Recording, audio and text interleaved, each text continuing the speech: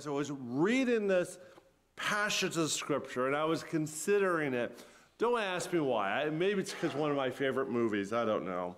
I was thinking about this movie called The Miracle, and it's about a real event of the U.S. Olympic team, 1980 Winter Olympics. The USA taking on the Russians, the Soviet Union actually at that point. And it is a great movie. If you haven't seen it, I encourage you to watch it. I think I've used this a second time as a sermon illustration, but I just like it so much. What can I say? But the amazing thing about the story is about, his name was Kirk Russell, who played Herb Brooks. And he's creating his team, the people who he would lead. Like we were talking about, Jesus was leading team. And when Herb Brooks was choosing his team, he didn't choose it the way they normally did, which was to take the superstars of all the college teams, to bring them over, to make a Olympic team to win. And Herb Brooks says, we can't do it that way. We've done it. We failed. The Soviets are too good. We have to rethink our whole approach to team making. And so he ends up bringing all these college, about 80 or so students come up. On the first day of practice, he's already eliminated them to 26 players that he wants. And his assistant coach is like, what are you doing? Why are you choosing these 26? They're not even the best players. Why would you choose these ones? And as he would explain to his assistant coach, he's like, I'm not looking for the best player. I'm looking for the best team.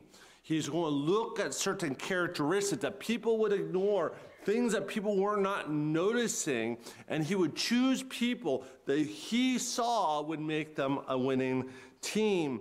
And one of the things that he would ask his teammates, the team, everyone, so it's like, what's your name, where are you from, and who you play for? And they would say their name, where they're from, and whenever they get to who you play for, they would say, maybe University of Michigan or University of Boston.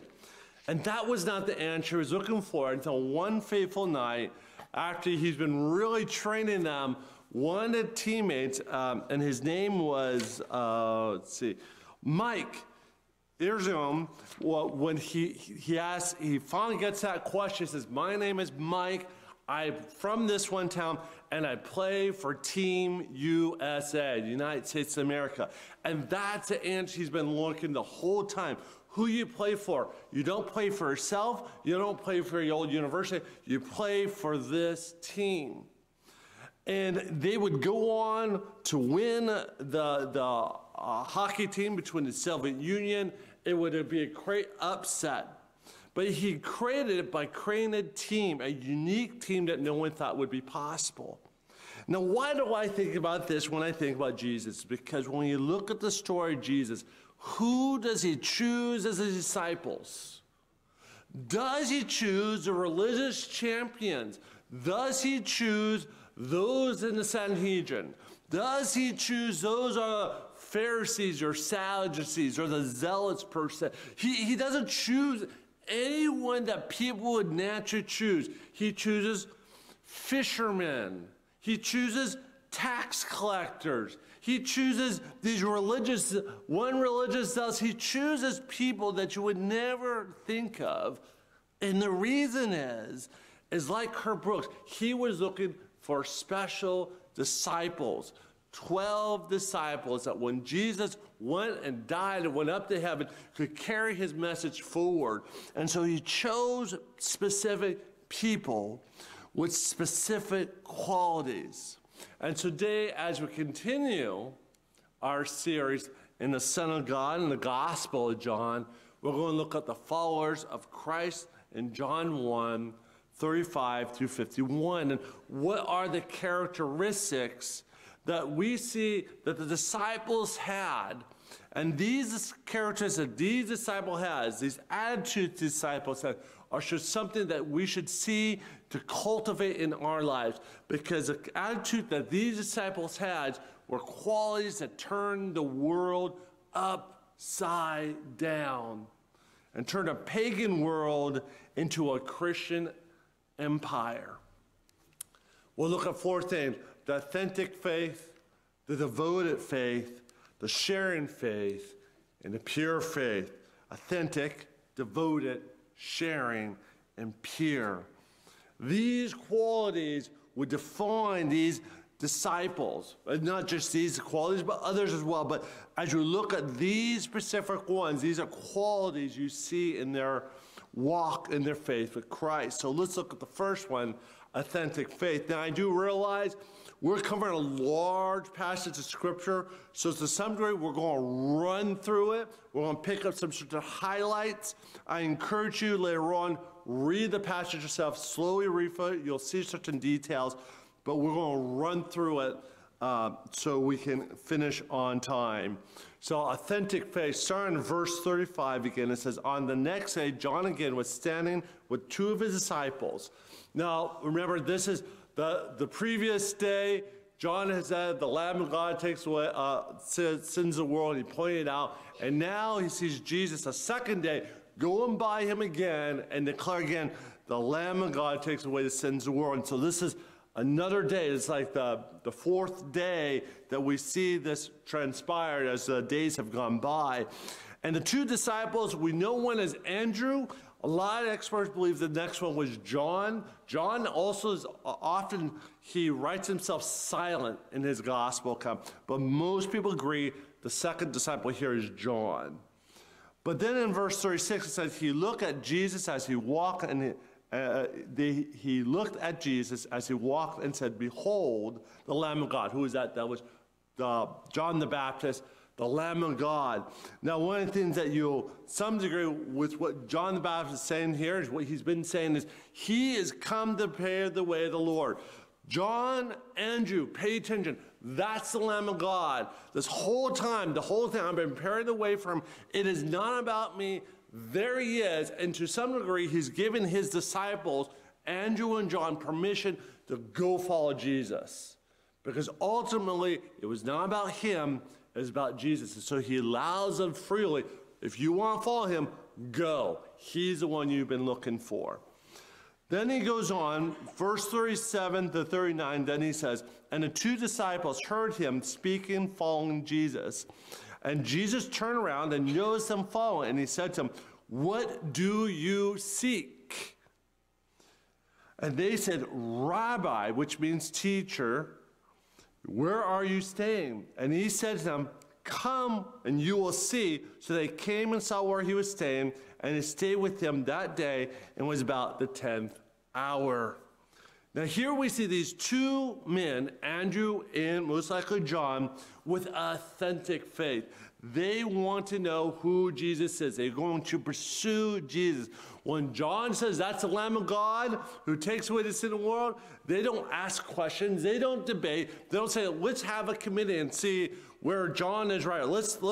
When they hear God's message, when they hear God's word, they say, they respond. And to some degree, what they respond in authentic faith is like that. When we hear God's word, when we hear the word preached, when we hear God's word, we should take action. We don't debate it. We don't form committees. We take action like John and Andrew do here. And when Jesus turns around and says, what do you seek? To some degree, it's a test. It's a question. He's saying, what do you really want? What are you looking for? What do you expect me to be? Do you expect me to be a miracle worker? Or do you expect me to be a zealot who's going to conquer over Rome? Do you think I'm just going to be a religious person? Who, to some degree, as later on he would ask Peter, who do you say I am? What are you looking for? And that's something we all need to ask us. When we turn to Jesus, when we're looking at Jesus, what are you looking for? Are you looking for a God that you want? Do you looking for a God that fills your expectation? Or are you looking for a God that you will follow and investigate and understand who he reveals himself to be and not who you reveal him to be? And so that's why when he says, what do you seek? And they say, Rabbi, where are you staying? What they're saying is, we are seeking for you and you alone. And that's the attitude we should have. We should seek Jesus for him and for his sake alone. And when you say rabbi, remember, it means teacher. Not just teacher, but almost like we will follow you. If you remember, a rabbi-disciple relationship was, and they're kind of describing this, they would follow quite literally the rabbi said. So if the rabbi walked straight down that doorway, they walked straight down that doorway. If the rabbi went through that doorway, they would go that way. Wherever the rabbi ate, that's what they would eat. Wherever they stayed, they would stay. And so they're saying, we realize you're a rabbi, you're the teacher, we want to follow your ways. And so you can see they want Jesus for Jesus' sake alone. And that's how we should approach Jesus. We should not try to form Jesus into our own machinations, our own ideas, our own preferences, the only thing that makes us feel good. No, we follow Jesus for who he reveals himself in Scripture. And it's interesting that it mentions that it was about the 10th hour. For a Jewish calendar or clock, most likely the 10th hour was 4 p.m. In other words, at 4 p.m., what are you supposed to do? Normally you're going home, maybe give the wife a little kiss, maybe get some shut-eye, get ready for bed. No, instead of doing that, they're so committed to Jesus, instead of going to bed, instead of going home, they said, no, Jesus, we want to stay with you. And to some degree, it implies they stay with him the rest of the day, maybe even spent the night wherever he spent the night. That is a committed, authentic faith that we need to have. Do you have that kind of authentic faith? Or do you compromise your faith with your own ideas? Beloved, God is looking for authentic faith that wants Christ and Christ alone for who he is. Authentic faith wants Jesus for Jesus' sake. Authentic faith follows him wherever he goes. It says, when I run into difficult passages in the Scripture, I don't try to ignore them. I don't try to make exceptions. I say, that's what God's Word says. I may not like it, but that's what God's Word says, so I accept it the way it is. Authentic faith is a faith that believes and trusts in the Lord despite your own preferences. Authentic faith is a transformed faith, but it's more than authentic faith, because it then goes on to the next thing is a devoted faith that we see in Peter here. And starting in verse 40, it says, one of the two who heard John speak and follow him was Andrew, Simon Peter's brother. Interesting enough that despite becoming a follower of Jesus first, is actually Andrew would eventually become tertiary compared to his brother Peter, who would become first foremost, but we'll see why. One of the reasons why I think he comes foremost is there's something special about Peter. 41 says he first found his own brother Simon and said to him, we have found the Messiah, which translates Christ. Now, as you can see, Peter and Andrew are brothers. It will be maybe made clear later. They are both fishermen. And the word Christ, as mentioned earlier, means Messiah or anointed one of God. That God has anointed this person for a specific purpose, which is to be the Messiah. And if you remember, they have been waiting for the Messiah. They have been waiting for this anointed one for over 400 years. But when his brother Andrew brings his brother Peter to Jesus, it says this, he brought him to Jesus, and when Jesus looked at him, he said, you are Simon, son of John, you should be called Cephas, which translates Peter.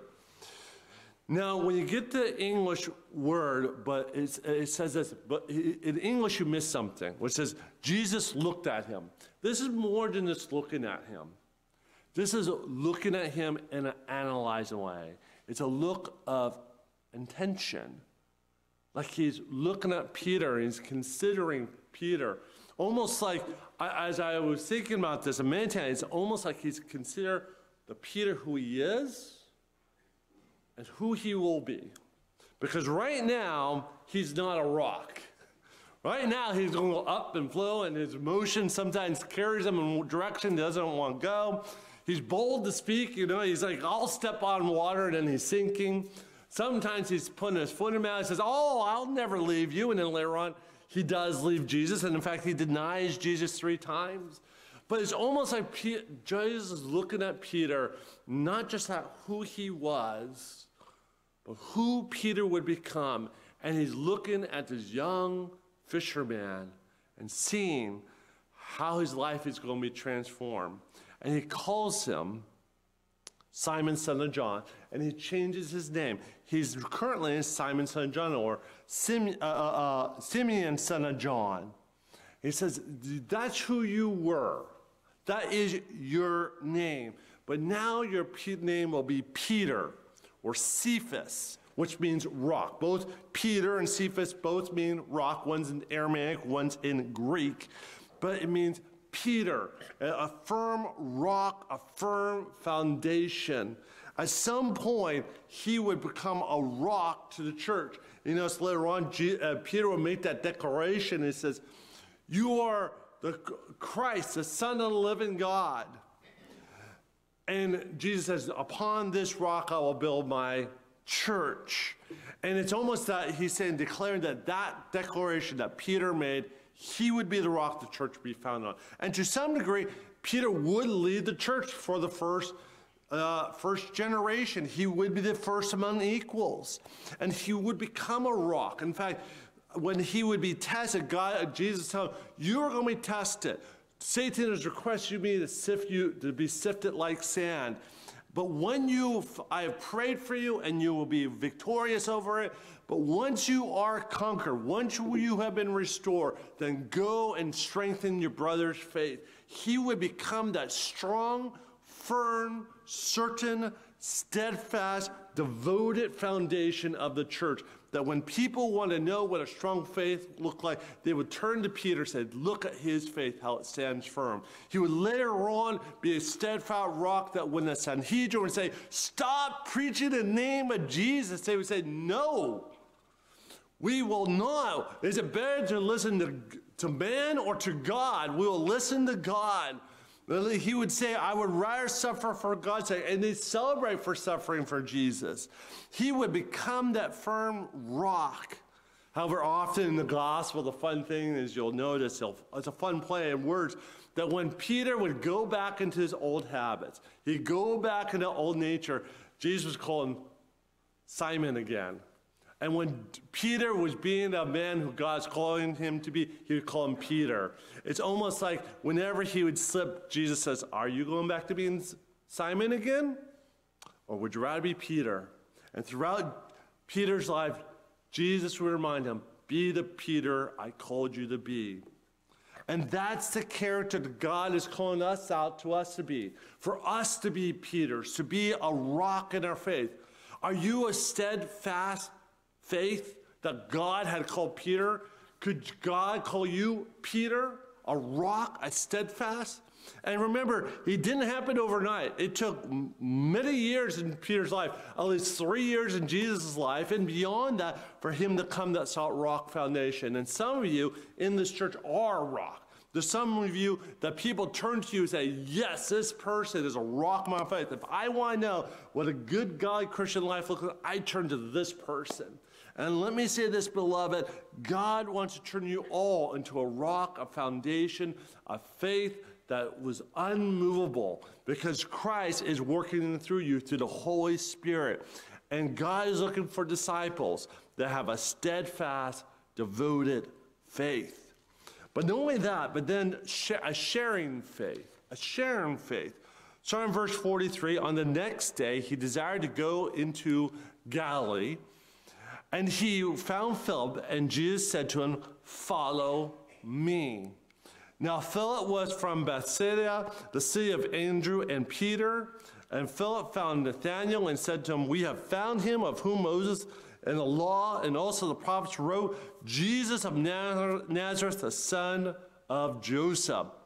Now Philip and Andrew are similar in a sense. As we talked about Philip earlier, and then same with Andrew, both of them are people who quickly, as soon as they hear the gospel, as soon as they encounter Christ, they can't help but share their faith with others. Beloved, that's the kind of character that God wants. That when we see the gospel, when we hear God's word, when we see it transform our life, that we're quickly to share it with others. That we don't just keep our faith to ourselves, but that we share it to our friends, family, and neighbor. Or maybe as you're reading your devotion this morning, or last night, or you're praying, that wow, God really put on my heart this person. And maybe you call them or talk to them, or you read a passage and like, oh, Lord, you're convicting me. I really need to get this area of my life in order. And you respond. Or later on you say, I was reading, maybe you're reading your devotion, and me and that do this. We read something in our devotion, and like, wow, that's so powerful. I need to share that with someone else. And you go share it with something else. Your faith is not private. Though the secular world, though the war around us say, you Christians, as long as you keep it to yourself, we're fine with you. No, the Christian faith is a faith that is meant to be shared. Remember, Jesus told us, therefore go and make disciples of all nations, baptize them in the name of the Father and the Son and the Holy Spirit, and teach them to keep all my commands. Christianity is a sharing faith. It is not a faith that you keep by yourself. Beloved, God is calling you to be just like Philip and Andrew, to as soon as you receive the gospel, as soon as you receive a word from God, from his word, that you share it to others, because the world is in desperate need of the gospel and the truth to transform. Fourth and finally, a pure faith, a pure faith. Verse 46 says, and Nathanael said to him, could anything good come from Nazareth? And that, I know we're so familiar, but it should be somewhat humorous.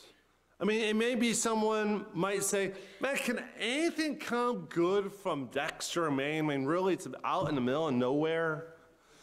Does anything good come from there? Some of you feel that about Washington, D.C. Can anything come good from Washington, D.C.? That's probably that this town was a bywater town out in the middle of nowhere, and was right next to a Gentile city, and they often work with the Gentiles. And Jews don't like Gentiles. How can this city be anything good? And to some degree, Nathanael's asking a real question. And when you hear it, you should kind of laugh or chuckle to yourself. Now, by the way, if you look in John, it's the only one that uses the name Nathanael.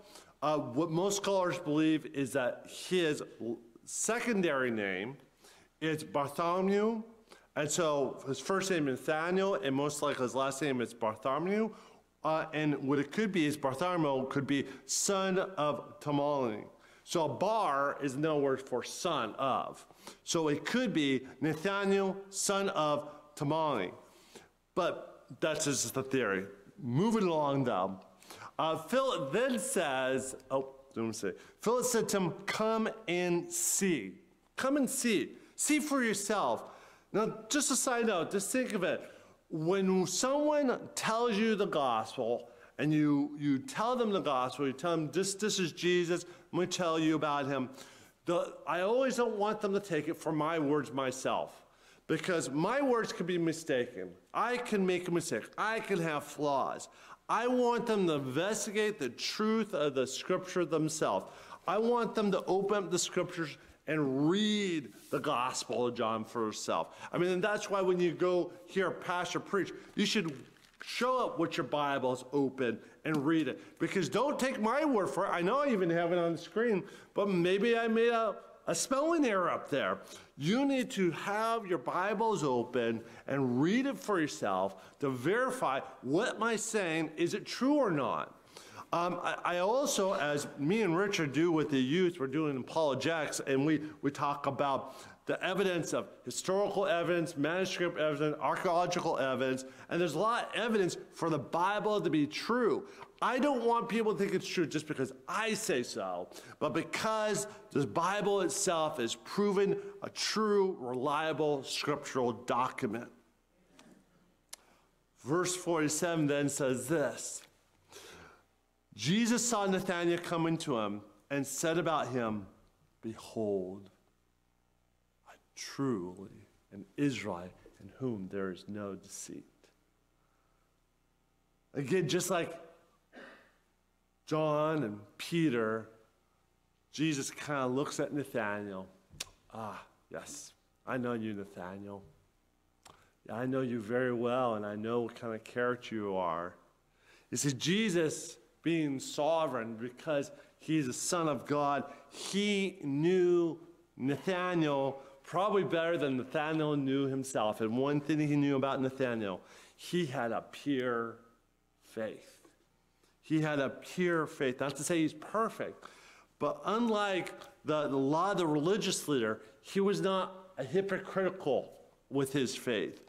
He wasn't going to lie, cheat, or steal his way to the top. Nathanael had a pure and holy faith. He desired a relationship with God. He desired to know God's word. There was no deceit in him. That the person you saw Nathanael to be on Sunday was who he was on Monday, Tuesday, and Wednesday. That who he revealed himself to be, that was the authentic self. And in fact, if you saw him Sunday and you saw him Sunday night, he'd be the same person. That there was no difference. He is holy and pure in how he approached life. Like I said, it's not that he was perfect, but he lived a life seeking genuine faith with God. He was not rebelling to God. He's striving to find God. And may we all have that kind of pure faith. Now, he then says this, Nathanael says this, there's no deceit, and he says this in verse 48, he said, Nathanael said to him, where do you know me? Jesus answered and said to him, before Philip called you, you were under the fig tree. I saw you.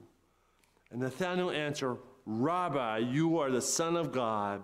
You're the King of Israel. Now, this is really neat. There's something that I think when Nathanael, before Jesus showed up, Nathanael was under this tree. And often, a lot of times when Jews would pray, one of the places they would go would be underneath a tree to pray. There's a good chance he had the prayer thing around his arm. Maybe he has a phylactery on his head, or he was having a moment with God. Maybe he was reciting a psalm. And there's some sense that there's something happened that moment that was unique. He was maybe having a spiritual moment. Maybe he had a vision. Maybe he saw something about the Messiah. But there's something special. And no one else should have known about that prayer time. It would be almost like if Annette was at home praying in her bedroom and no one else was there. No one else saw it. Joshua didn't see it. I didn't see it. No one else saw it. And then Jesus, in the middle of the street, came up to Annette and says, I saw you in your bedroom praying. How'd you know that? And so when Nathanael sees Jesus, says, I saw you there. I saw you praying.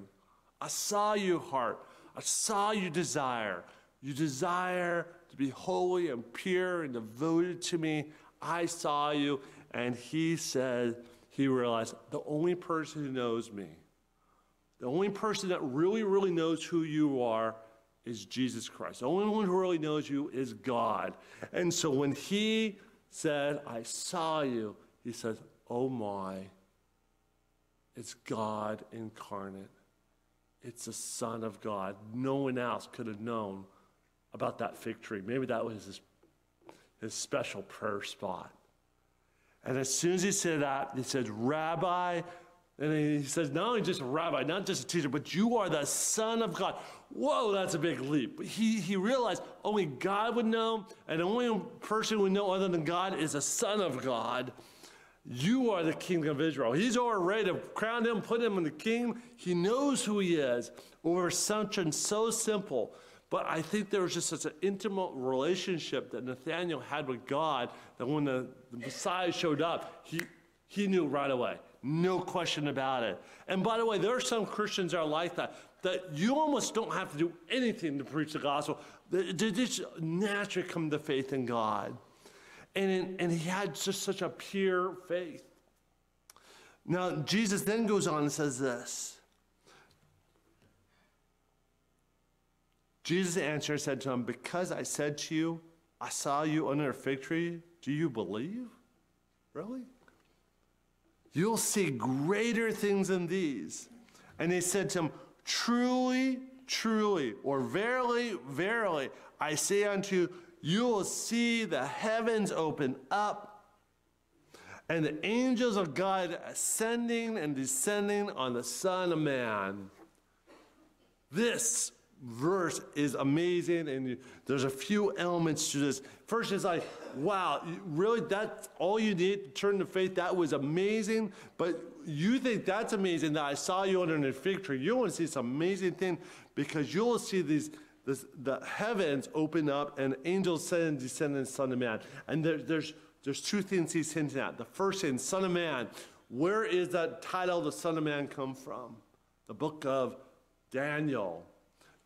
The Son of Man approaches the Ancient of Days, and God proclaims his rule and power, authority, that he's going to send this Son of Man with power and authority. And so Jesus points to that. I am that Son of Man. But then this heavens ascending and descending, reminds you the ladder of Jacob, and then angels ascending and descending on that one place, and that God was in that place.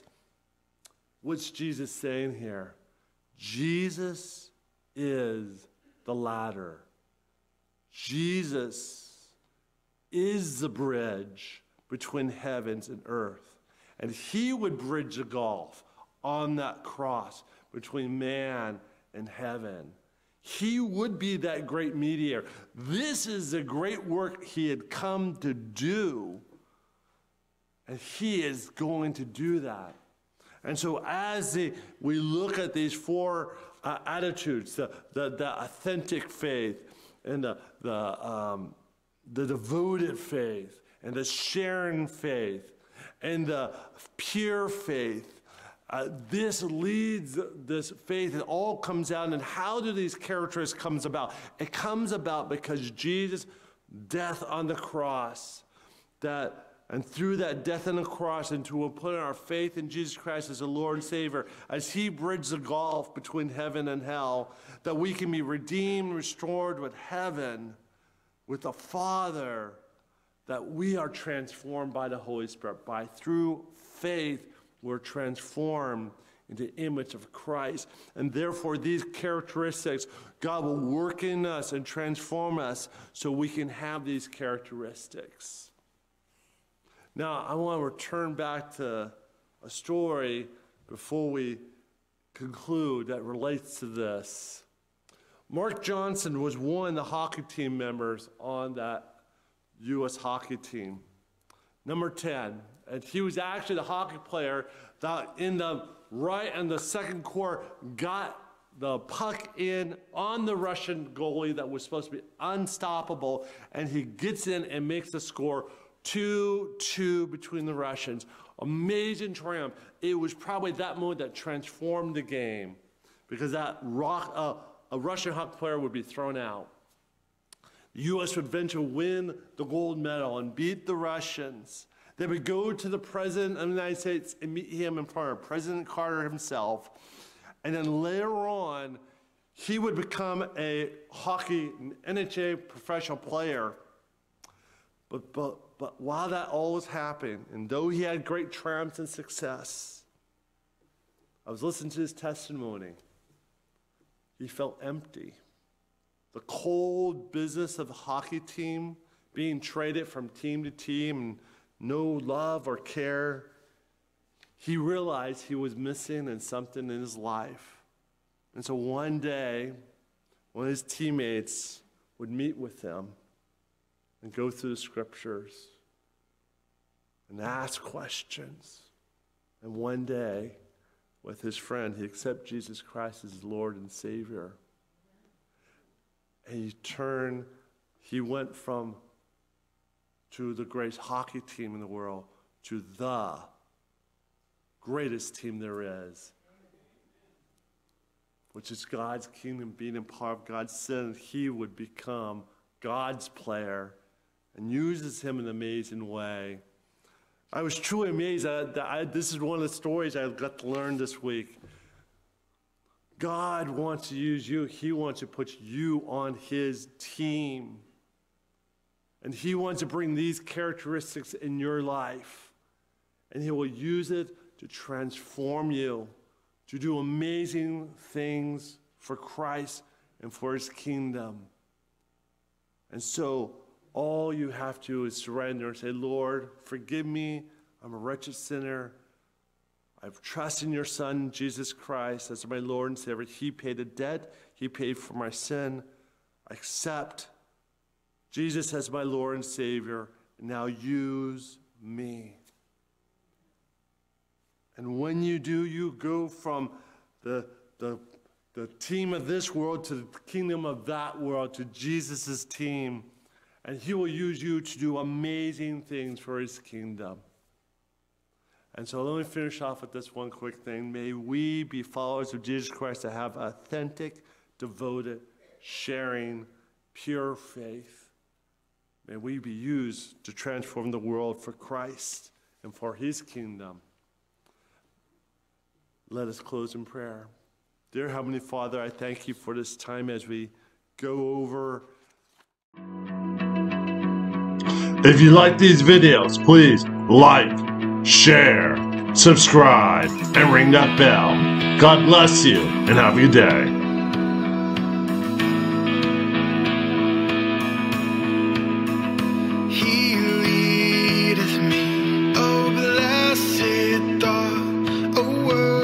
With heavenly comfort from